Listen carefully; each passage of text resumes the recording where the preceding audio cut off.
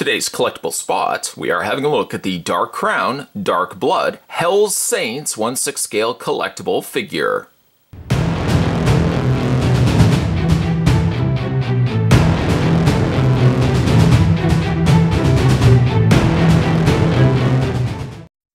This is product code DB-001 and a new line of collectible figures come to us from the folks over at Dark Crown. We're going to be having a look at the Hell Saints, but of course before we do that, we're going to have a look at this really cool box that the figure comes included with. As you can see, it's a black box, but has a really nice metallic, hopefully the camera can pick it up, a nice metallic skull print on the front with Dark Blood Hell Saints 1/6 scale collectible figure down below. The back of the box has the website of www.darkcrowntoys.com along with a product code DB-001 and a warning choking hazard as this is an adult collectible, it's not a toy. It's recommended for ages 15 and up. Lastly, just before we open up and get the figure out of packaging, you can spin the opened package here and have some nice, really nice artwork here coming to us from an accompanied art book. The figure is actually in there as well. We'll have a look at that as well. And some instructions to boot also. This is a Storybook 001. And we just do a quick flip through here. You can see the characters all coming to us from the minds of Dark Crown. Really phenomenal artwork in here also, I must say. And as well as you've got the actual story here. So a nice accompanying piece above and beyond simply just getting the figure and accessories inside. The interior of the box also has this really nice logo here that looks somewhat like a Metroid. With down below it says, "To defeat evil, we transformed into fear and drive away the darkness with darkness." That comes to us from Dark Blood, Chapter 1. There's your package. Spot's going to take a break now and get this completely out of box. When we come back though, we're going to get a better look at the Dark Crown Toys Dark Blood Hell Saints 1/6 scale collectible figure. There's more anyway, guys. Don't go anywhere. Stay tuned. Alright, so we'll get right to this because there's a lot to cover off here with the Hell Saints. First things first, let's have a look at the display base that comes with the figure. Yes, I think one would admit that this is probably one of the coolest looking display stands that we've gotten with a 6 scale figure. Kind of looks like something you would see from He-Man, maybe like the, oh, I don't know, maybe like Castle Grayskull sort of thing. On the top, it's got a clear, translucent green plastic, or translucent plastic, and then there's going to be a green light inside of that. And as well, you can see that there is some really nice sculpted skull work here in the stone face of the display base. I've gone ahead and put in a couple of AA batteries, actually 3 to be exact, and I've gone ahead and also switched this on. We can take the figure and just slightly move it over to the side, and we'll put the base right there. Because one of the other things that Dark Crown also includes with their figure is a remote control. Right there, you've got Dark Crown Toys down below with a on, a flash up, and flash down control. This battery is also already installed, so I don't have to worry about changing the batteries for that. Did need AA's for those, didn't need any batteries for this one, so you go ahead and just point it to, and actually it might be easier if I hold the base up here, take the on and off button here and switch it on, and it lights up all the eye portions in this stone face. And also, additionally to that, all this little area here starts peeking through the additional green light, which is a really nice touch. And then on the top end of it as well, that light is shining very clearly through. Again, it is a translucent green plastic, saying clear plastic before, but a green plastic nonetheless. What you can also do too is making use of the flash on, flash, or flash up, flash down. You can either make it brighter or you can make it dimmer. And you can dim it all the way down to about, well, to about there. And brighten it up again. Now you have to point it, I find you have to point it from the front rather than you can't point it from the top. But if you are standing the figure on top of its display base, you're not likely going to be pointing it up. You're going to be pointing it front, you know, facing the actual figure. So there's your dim up and your dim down. Fantastic looking display base. Still has the adjustable neck. And you can take your figure, slide it right down there. And what a phenomenal way of displaying the Hell Saints. Now, before we start delving into the other accessories, let's get actually a better look at the Hell Saint because he's got some phenomenal detail. Let's start with his head. Darkran has put a ton of detail and paint into the skeletal headpiece here of Hell Saint. Detailing on the back is very, very nice. I mean, the jacket and the clothing, which we will look at in a second, is also equally done well, but don't want to mask anything and take away from the head sculpt. Now, the head sculpt, as you can see there, he does have a pair of recessed eyes. What you can also do too is take the head off via magnets on the inside here, and you can go ahead and switch it on. Switching on will give you a pair, not bright mind you, but a pair of green lit eyes. There it is off, there it is on. It would certainly show better a little bit more in the dark. Let's see if maybe we can cut the lights. The lights slightly cut. Let's go ahead and switch the light switch on again. And you can see, yeah, the lights or the eyes do cast a good bright green light. It seems a little more lost in daylight or under lamplight, of course, but it does show a nice piercing green light from the eyes. The rest of the figure looks awesome though when it comes to his clothing. He's got this long trench coat. And let's just bring the camera back. There we go. He's got this nice long brown leather-like trench coat, and then they've decoed it out with this phenomenal looking areas of metal. So he's got a section down running down to the spine portion of his jacket, nice little accent piece on the back collar cuff. On the front here, he's got this nice sculpted face portion here on the side sleeve, as well as some nice almost slightly sharp to the touch, pointed tips to not only the front, I guess the front lapel flaps, but also the top collar flaps as well. Nice detailing there also in the sleeve portion as well, and carries also down, even down to the bottom tips. I like how it's got this sharp defined point running at the top, running down to the bottom, the front portion of his jacket. The jacket cannot button up nor Velcro up.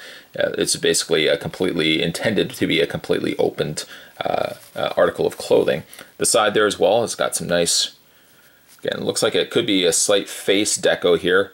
Looks like also a bit of a spine going on there as well. Very, very nice though. Then inside, I gambled with the idea of actually taking the jacket off, but ultimately I think I might leave the jacket on just for the risk. I don't want to take the jacket off and accidentally pull any one of these pieces off. Luckily, this is being a bit of fluff, but pulling off any of these pieces from the jacket, I would not want to run the risk of doing so. But one would see that this looks like something that can be completely removed. And inside, some phenomenal looking sculpting on his interior chest work. He's got the same sort of gunmetal coloring to his top collar section that runs right underneath his head. And if I just remove the face for a second, you can see even now he's got this really nice collar that runs. You almost don't even see it because the skull, the head, covers so much of it. Some nice stitch work running down the sides of the vest as well, giving us down to a very lanky looking leg portion of the figure. I like as well that they've given him some cowboy boots. He's got a very lanky build, as he should, being that he would be a skeletal character. Some nice touches too as well. He's got a gold chain that runs from the pocket portion, or vest portion if you will, running all the way down to the back section of his pants. A belt buckle there as well. To boot, looks like there's also a face there of perhaps maybe like a wolf or canine creature, represented there as well. The pants as well as the vest also have that faux leather look to it, very similar to the jacket, although the jacket doesn't have as much the noticeable, not stitching, but not as much the noticeable impression that it looks as much like leather, whereas the interior definitely has more of that nice leather, faux leather look to it. to accompany an already pretty cool figure, he does also come with this nice top hat here. The top hat has nice detailing there of, looks like almost a skeletal, almost even looks like it's got like a skeletal snake look to it. The other side's got a pair of like fingers kind of clawing their way up the side of the hat here. The hat is more plastic than the fabric that we've looked at on the figure, but it does still have some really great sculpt to it to make it look like it's actually real fabric. The hat sits very easily on top of his head and gives us a finished look such as this. Something more akin to like a gunslinger look, or like a traveler of sorts. The figure does really look great with the hat. I don't know whether I'd actually enjoy it without the hat, personally speaking, but I mean, the hat certainly does add a lot of much needed coolness. Not really much needed cool. The figure is pretty cool as it is, but some much needed additional, just more of a somewhat akin to a stranger walking to town sort of thing. Really, really like the way this figure looks. Joining along his travels is this super creepy looking skeletal, looks like almost a crow of sorts. It's got some nice paint detail done to the under leg portions there, as well as it looks like he's got a pair of eyes running on the actual wing portions. In fact, I find like looking at this, comparing itself to maybe like the crow from Hot Toys, I find actually that the feathering is done a lot nicer here on this one than what was the crow that we ended up getting for that figure. I like also that they've transitioned a little bit of a lighter teal from the tips of the feathers, getting more to a darker coloring, matching more closer to the black here, or almost off black, making up the majority of its body. And there's the front skull there. Really super creepy though. Now, according to the instructions, the tail is supposed to be adjustable so that you could actually run it underneath your finger, for example. You could attach it to its finger, or I think you can also attach it to his sleeve. The downside though is I do find that the tail is awfully rigid and awfully non-forgiving, I would say, for adjusting and moving it. For that reason, I'm just going to actually leave it for run the risk that something could potentially happen to it. But nonetheless, really a great looking accompanying piece to this figure. Then when you get to the things that come included with him that he can wear, he also comes with this, looks like a scarab amulet, decked in gold treatment with a nice green there to round it out. It does have a hinge as well as a real chain, although I can't seem to get the actual, can't seem to actually get this to open. And with the clasp and especially the hinge being as small as they are, I don't want to really gamble trying to open that, but maybe I could just take like a screwdriver and just try to hinge that. See if I can actually get that. Yeah, it does not seem like it wants to really open up anytime soon. But some really nice detail nonetheless on this little amulet necklace. He also includes a very cool looking cane. As you can see, the cane is majority in brown with silver or slight darker silver for the tip, as well as this really nice head. The head is that depicted of a skull with some rather cool ram horns coming out from the tops here. I like that they've also, oh, there's also additionally some gold there as well. I like that they've given it a little bit of a darker wash too. So recessed areas such as the eyes, the nose, and then even the under bridge area of the jaw shines out a little bit more by having that darker wash added. And there is the cane. As well, he includes a small dagger, almost sword of, it's a little shorter than a sword, I guess closer more so to a dagger, but it's got this interesting tip to it where it's actually pronged rather than coming out to one singular tip. It's slightly translucent in a purple plastic. The handle, however, does feel like it's metal.